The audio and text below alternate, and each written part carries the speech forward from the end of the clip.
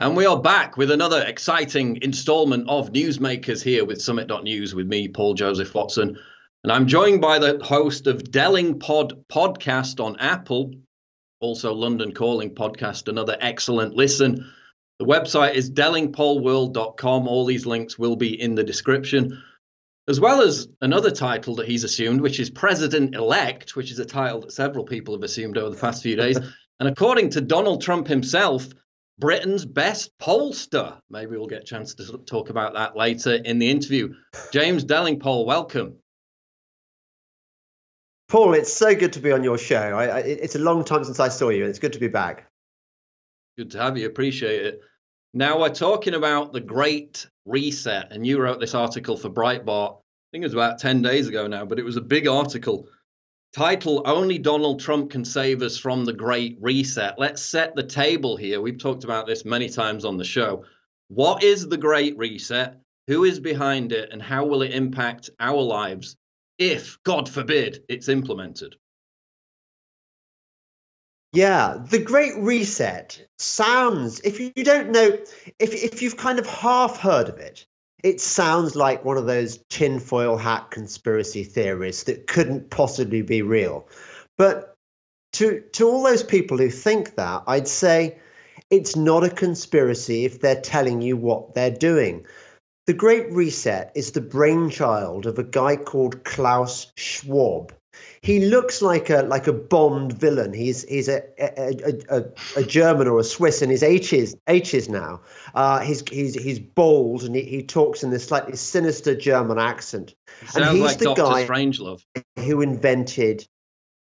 He is like Dr. Strange. He's like Blofeld, actually. He needs to get himself a cat. If he hasn't got a furry Persian cat, he needs to get one sharpish because it would be a good look for him. So this guy, many years ago, he founded this thing called the World Economic Forum, which we probably know better as Davos. And Davos is not some conspiracy theory. Davos, as we all know, because we see it in the newspapers and on our screens every year, is the place that the global elite fly to in order to discuss how we little people should live. It's sometimes been described as the place where billionaires go to lecture millionaires on how ordinary people should live. And Klaus Schwab is the guy who devised this whole enterprise.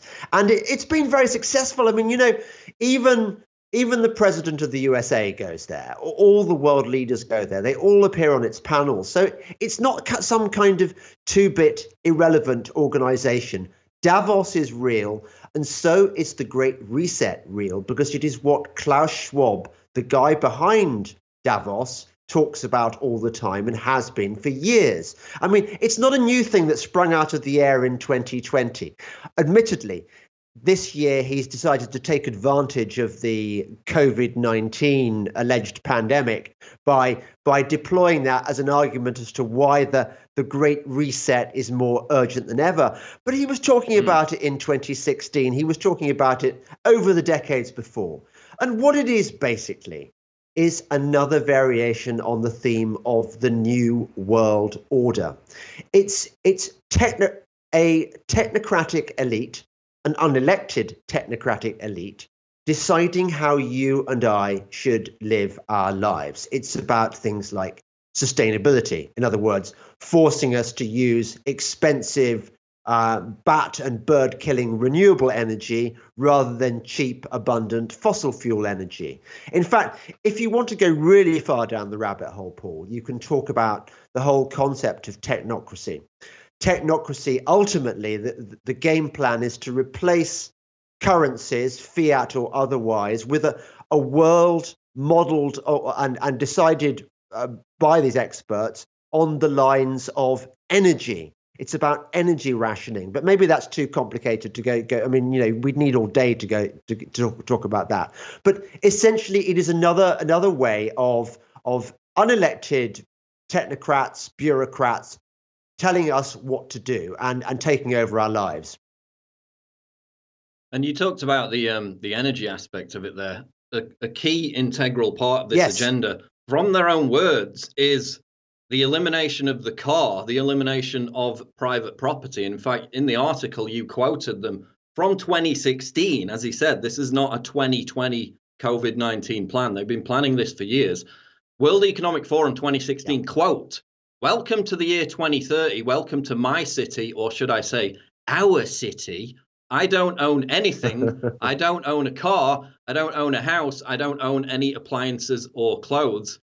They're doing this in the name of, the global redistribution of wealth, which has proved fantastically successful every time it's been tried in history, right? But it's in the name of alleviating poverty and fixing wealth inequality.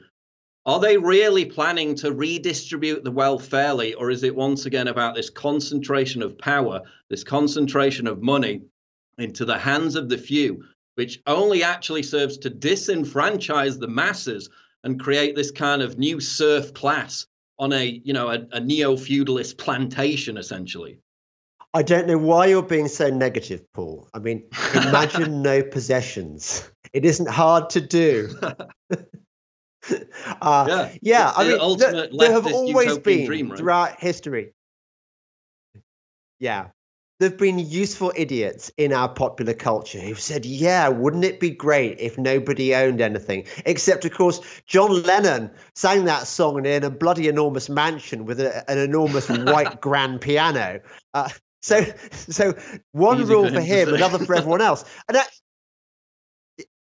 it's interesting, isn't it? That thing you quoted from 2016, where this bright-eyed, what would he be, millennial, I suppose, talking about this golden future where he doesn't own anything, he doesn't have property. Well, hang on a second. If he doesn't have own property, presumably this property is being rented out to him by somebody.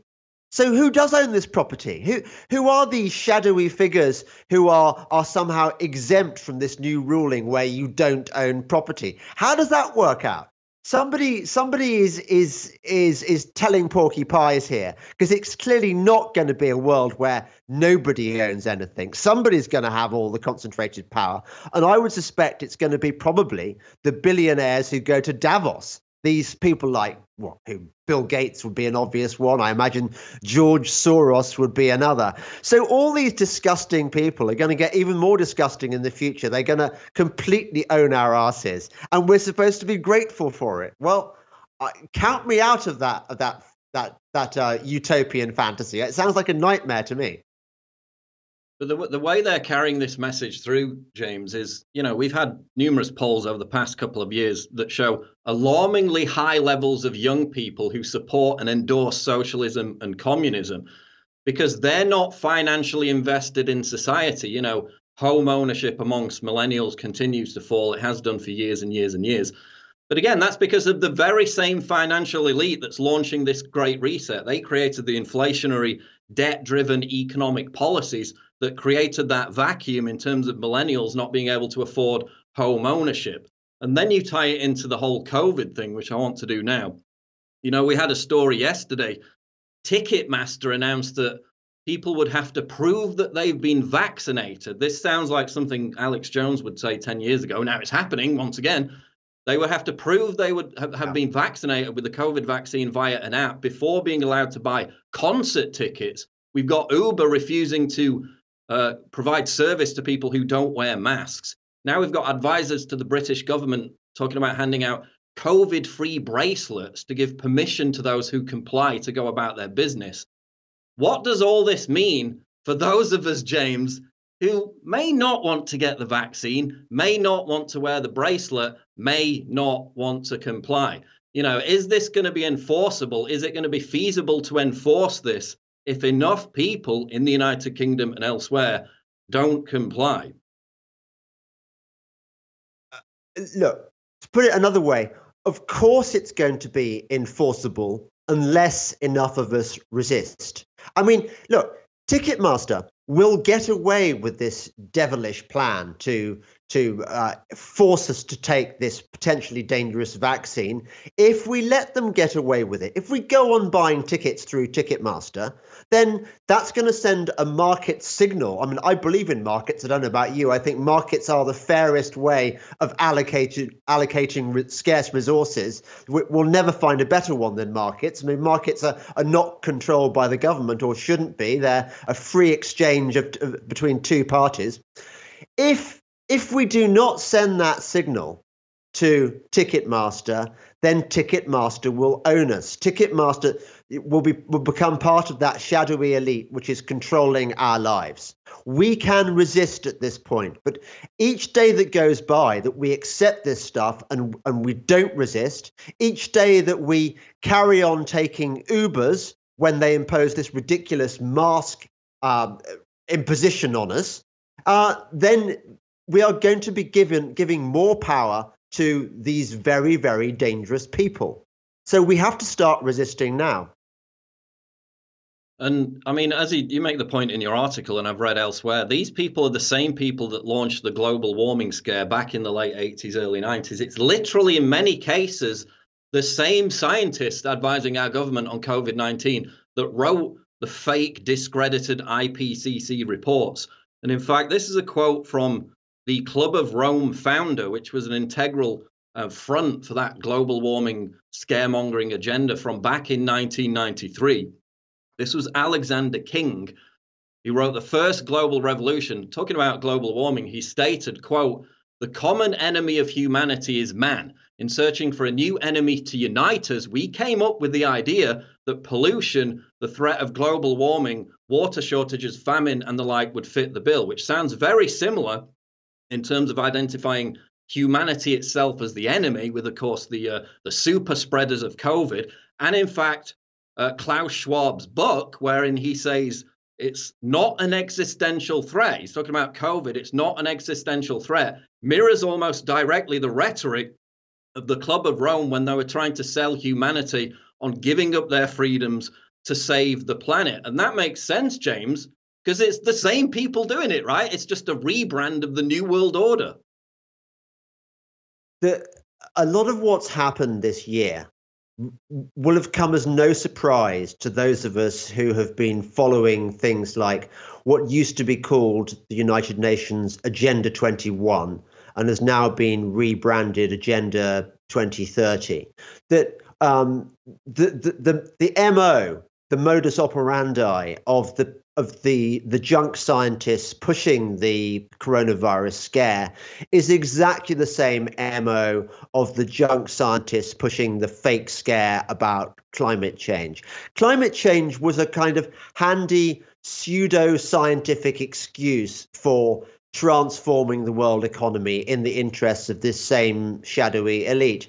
And it's not a conspiracy theory. I mean, when I wrote a book about this 10 years ago, a book called Watermelons, green on the outside, red on the inside, I set out to answer the question, why, if global warming isn't really a problem, if mankind isn't contributing dangerously to global warming through his carbon dioxide emissions, then why would so many people, so many different sources claim that it is? Why would the scientists be saying this? Why would the NGOs be saying this? Why would politicians be going along with this? Why would businesses be going along with this?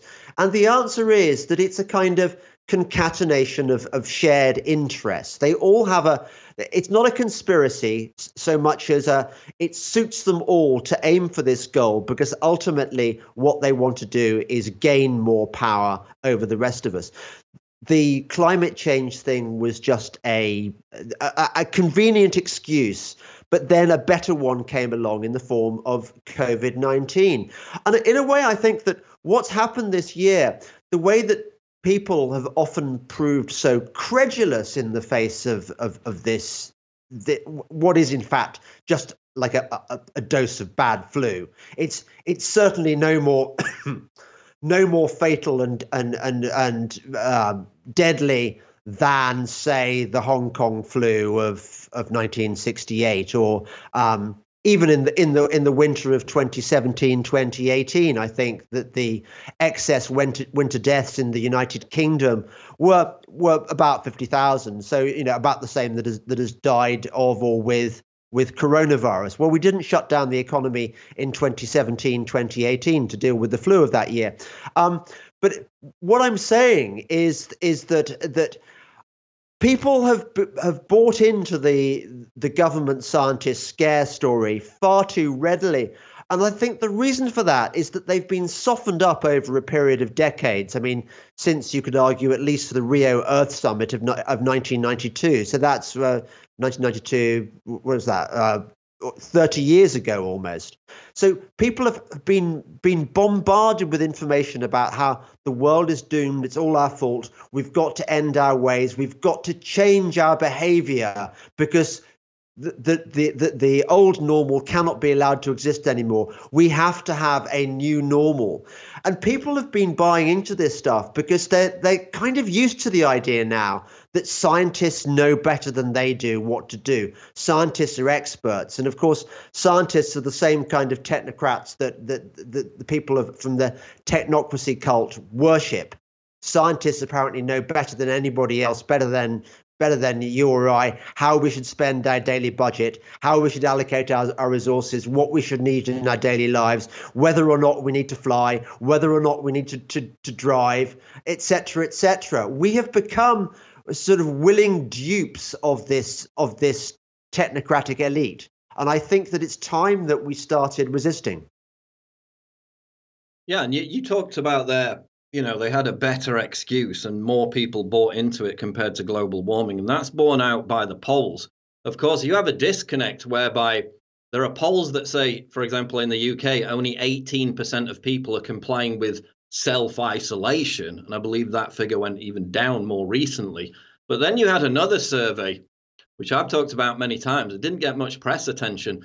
They did a survey in numerous major Western countries, and in the UK, and this was mirrored throughout the Western world, they found that the average Brit, this is the average Brit, thought 5 million people in the UK alone had died from coronavirus. Now, of course, the actual figure, and that includes the people with comorbidities who would have unfortunately died anyway in the weeks or months that followed, the actual figure is 50,000. So what does it say about the power of media hysteria? Because that's the only thing I can imagine it's based on, that Brits literally think 100 times more people have died from COVID-19 than is actually the case.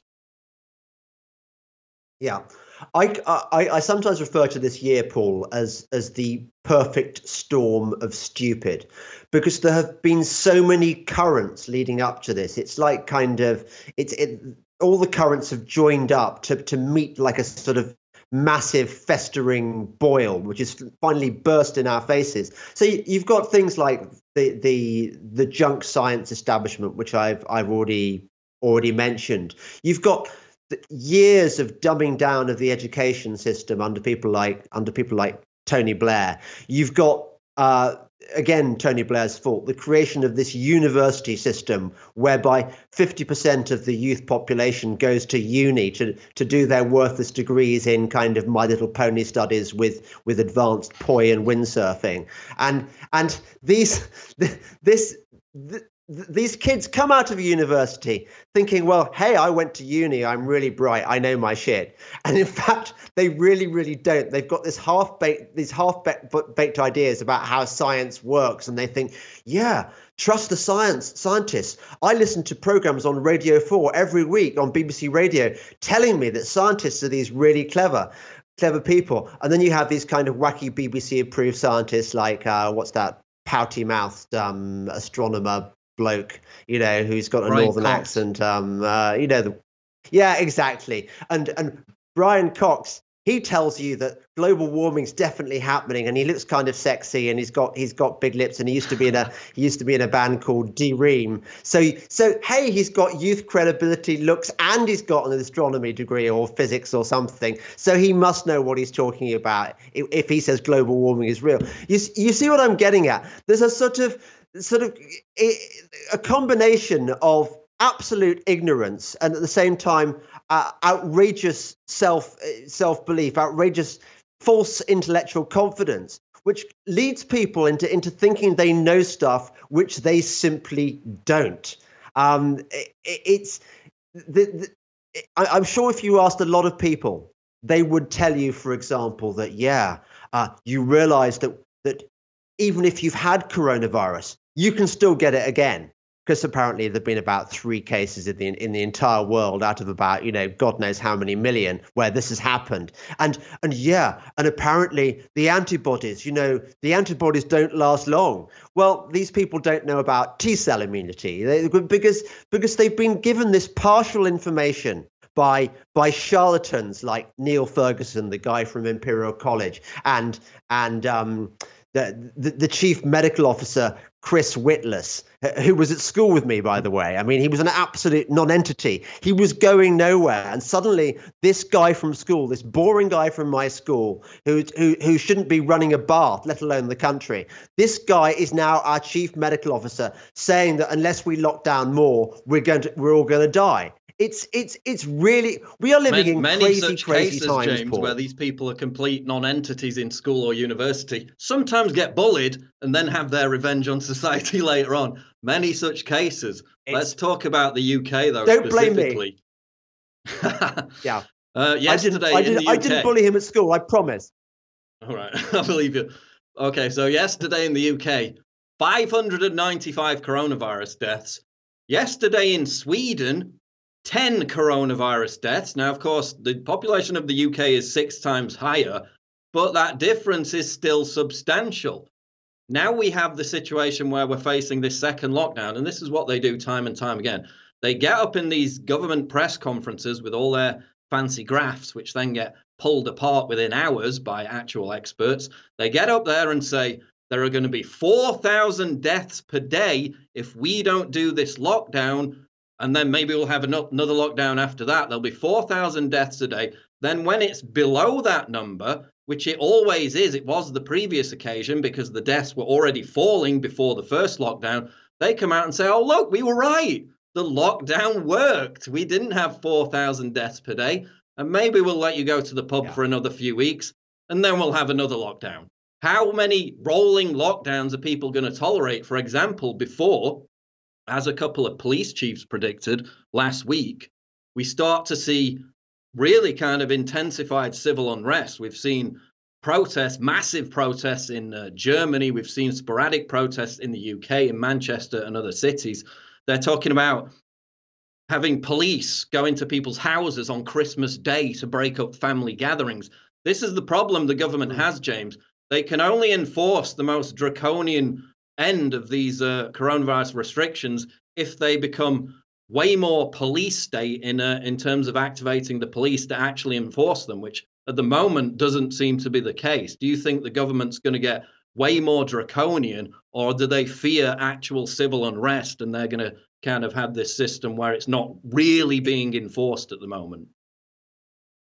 It's a complicated one. Do you remember near the beginning of the lockdown when Boris went on TV, and this was the time when he was still going through that phase where he kept reassuring us, and his spin doctors kept reassuring us how reluctant Boris was to do this because his natural instincts were libertarian, and Boris sort of made out, I'm a lovely chap that you can really trust, and you can relate. I can relate to you're doing a splendid job, and it won't be long, and it's all very necessary, and we all sort of thought, well, maybe this is necessary, but Boris said not long afterwards that he was surprised by how compliant the country was, how easy it was to get people to put themselves under house arrest, which I don't think it's ever happened before in history. I don't think ever that any government has told a healthy populace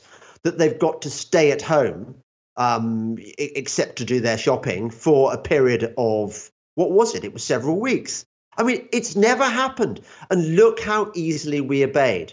Now, I've noticed since that the government, the policing has got a lot more aggressive, not towards things like Black Lives Matter, not towards, I mean, you remember in Bristol, for example, it was perfectly possible for a mob to drag down a piece of the city's architecture, a statue that they didn't like, to drag it with ropes through the streets to the city's docks and dump it in the river. Well, I mean, that is an act of vandalism, regardless of whether or not you think that the statue of Edward Colston was a good thing or a bad thing. It is not up to mobs in broad daylight to pull down statues and drag them into the river. And yet they did this under the noses of an approving local police. We saw similar scenes, not quite dragged into the Thames, but we saw similar scenes in London with both Black Lives Matter and, of course, Extinction Rebellion. Extinction Rebellion closed down areas of London for days at a time. They closed down a bridge, didn't they? And one of the policemen sort of showed how down he was with the Extinction Rebellion protesters by showing his skateboarding skills. And, it was clear that the police kind of thought it was amusing and charming that they could work hand in hand with Swampy and co. Meanwhile, they're grabbing women in anti-lockdown protests and throwing them down on the street and just getting away with it. And no one cares, right? Really scarily aggressive. So how do you explain these double standards? The government does not want its authority challenged on the subject of these draconian lockdowns, which does make you wonder. I mean, and it's a question we should all be asking every day. Why are they doing this? Because the scientific evidence does not support what they're doing. I mean, you listen to one of my podcasts with Mike Yeadon, Dr. Mike Yeadon. Mike worked in the pharmaceuticals industry for 30 years. He specializes in respiratory infections. That was what his doctoral training was in. He tells us, look, we've pretty much got herd immunity already, that our T-cell immunity from previous coronaviruses, from SARS-1, has given maybe 30% of the population a natural immunity. Another chunk of the population has acquired that immunity by being exposed to COVID. I mean, I've had coronavirus. I've presumably I've definitely got the immunity now. Children are immune anyway, to all intents and purposes. So only a fraction of the population now is vulnerable. And yet we've got the government and their very dodgy advisors insisting that no, we're still all in danger. More must be done. There must be more draconian measures. It can't end. That's very scary when junk science is being enforced by an aggressive police. I mean, it's a form of scientific, junk scientific tyranny that's being imposed on us, isn't it? Yeah, and a few days ago, you had another, on the back of the Great Barrington Declaration, you had another, 500 top expert scientists come out and say, Boris, you need to reverse course. And just time and time again, they ignore them. The only conclusion you can make is that they're marching to the tune of a higher power. And that higher power is the Great Reset, is this globalist agenda. Final question, though, James, because I know you've got to get off. But we talked about on the show few days ago, this Archbishop, and indeed you mentioned this in your article, bringing it back to your Breitbart article. This is Carlo Maria Vigano, and this is not some obscure figure. This guy was fundamental in exposing the sexual abuse scandal in the Catholic Church, other financial corruption.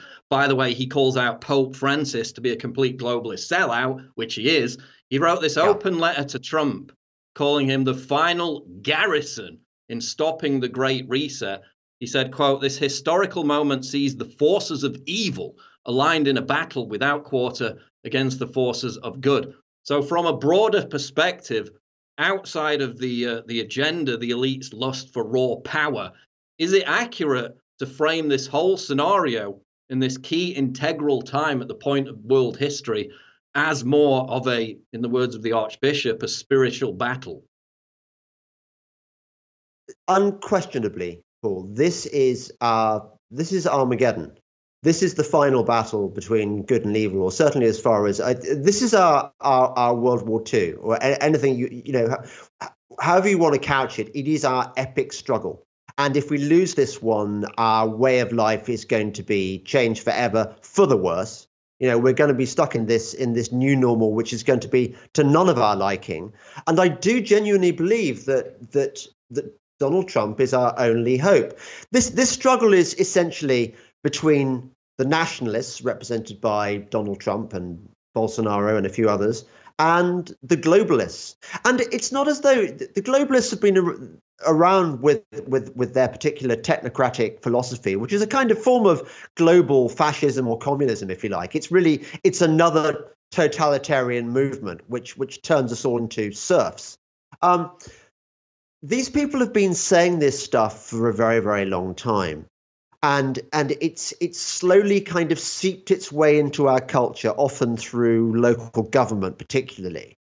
But the fact that these people have been saying it for a long time and that it hasn't been introduced yet is not a sign that we should go, well, they don't really mean it. It's all toothless. It's all just a fantasy. All it means is that they haven't yet found a way of implementing it. It doesn't mean that there are not loads of people out there determined to do so. Christina Figueres from the United Nations, she's absolutely committed to doing this. We look at Boris Johnson, look at his pronouncements, look at Joe Biden's pronouncement. Joe Biden made his campaign slogan "Build Back Better," which is the slogan of the New World Order, of the Great Reset. I mean, Klaus Schwab is constantly talking about "Build Back Better." Boris Johnson uses it. Justin Trudeau uses it all the time. A lot of people in positions of power are completely on board with this Great Reset. So we shouldn't dismiss it as just kind of some wacky thing that a few weird people have mentioned on the internet, which can't be real. The Great Reset is real, and if we allow them to implement it, it will happen. So we have to take it seriously, and we have to resist now. And of course, Biden's transition team is openly proposing a new lockdown in America. That transition team comprises stooges of arms dealers, lobbyists, and Wall Street bankers. So apparently that's the resistance that's going to save us from Trump. It's not over until the fat lady sings, though, as you point out in your article. But James, we're going to leave it there. But before we go, tell people how they can find your podcast and your work online. Well, Paul, in all modesty, I have to say that my podcast is about the best in the world. It's got conversations with amazingly interesting people, and of course, it is not part of the Great Reset. It's the resistance. You can find it on my website, which is there are links to it at delingpoleworld.com. I'm spelled DELINGPOLE, not with any more L's than that. delingpoleworld.com. You can find me on YouTube. You can support me on Patreon or Subscribestar, and I'm on Apple. Yeah, the Delingpod, it's called DELINGPOD, and I hope you'll listen to it. I think you'll like it. Okay, we're going to leave it there. All those links will be in the description below, but for the time being, James Delingpole, thanks for joining us today. Really appreciate it. Thank you. Thanks, Paul.